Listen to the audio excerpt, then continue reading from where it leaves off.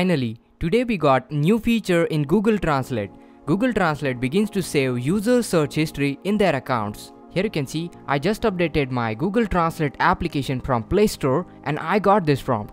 Backup your translation history. Heading over to the details, here you can see all the details related to it. Originally, Google planned this change in 2020. They have updated this change in their upcoming policy. Google is definitely late to the party, but you know what? After 2 years, they finally did it. So now if you have updated your Translate app, you should get this prompt. Backup your translation history.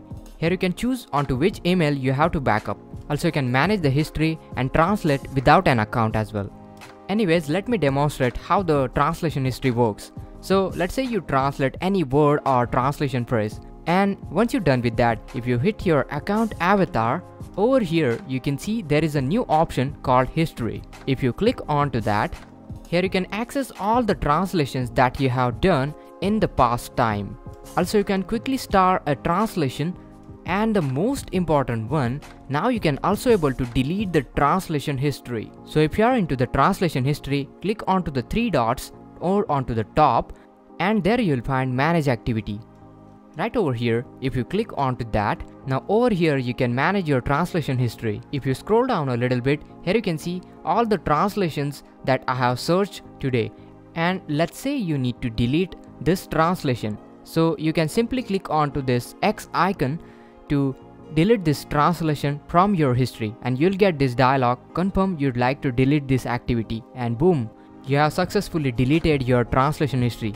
Also you can navigate to any particular date and check the translation that you have made on that day and delete those ones. Now let's say you need to delete the translations from the range of date.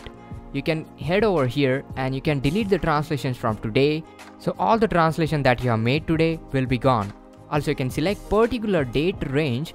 So whatever the start date and end date you select, all the translation during that will be deleted.